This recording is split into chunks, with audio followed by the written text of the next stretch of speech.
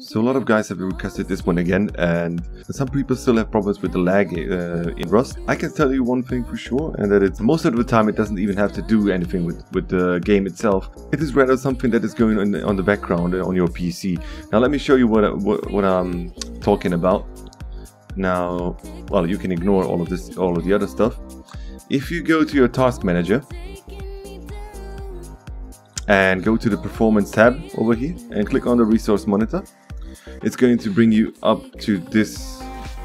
It's going to bring up a new window which is called the resource monitor. I know I've discussed this in my previous video, but I'm just going into more depth this time, and I'm going to show you which of these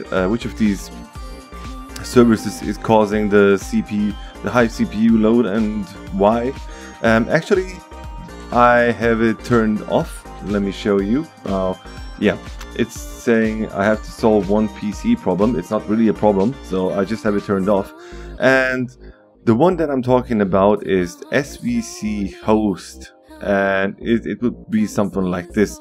And once you get into this, resource monitor and go into your CPU and click on the threads and align them like from the highest one to the lowest one, you will see that the SVC host is probably be somewhere around here. So yeah, this one is probably going to be somewhere around the top 3 places. Actually, I got a pretty nice PC. I mean, you can see the CPU that I got, and I got a pretty I got one of the best graphics cards you can get, so it's definitely not my PC, and the game didn't have any kind of issues. I mean, the performance in the in-game was constantly improved, so it was definitely not something that was related to the game itself.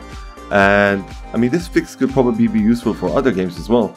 So let me get back to the topic. So if you find this SVC host and you go into the process tree, so if you get into the SVC host and click on end process tree or end process, you will end it for a short period of time, and it will start up again. Now, what is this SVC host .exe anyways? This is actually a process tree, and it has a couple of services running in the background. And the one that is responsible for causing the high CPU usage is the Windows Update service. And if you want to turn this off, you can go into services, type it like this, and just search for it. Go into Windows Update. Now let me increase this a bit, and go into Windows Update. Here it goes.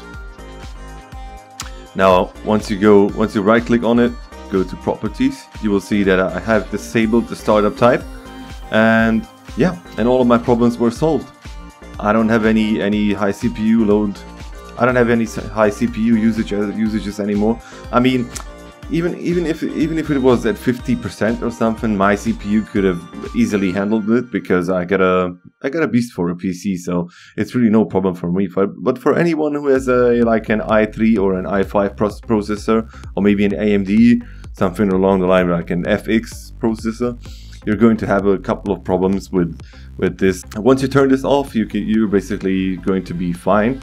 Well, you should be. So one more time, go into the services, type in services, open this up, and find the Windows Update service, this one. Go into properties and disable the startup type. Click OK. You're probably going to have to restart your PC after this one, so the effects will take place. But yeah, and anytime you want to update your Windows, you feel like you're missing some kind of updates, you just go into it again and yeah, basically just start it up again. So I hope you guys enjoyed this video, and I hope it helps you out. If you like this video at any point, make sure to leave a like, comment, and subscribe if you want to. See you guys later.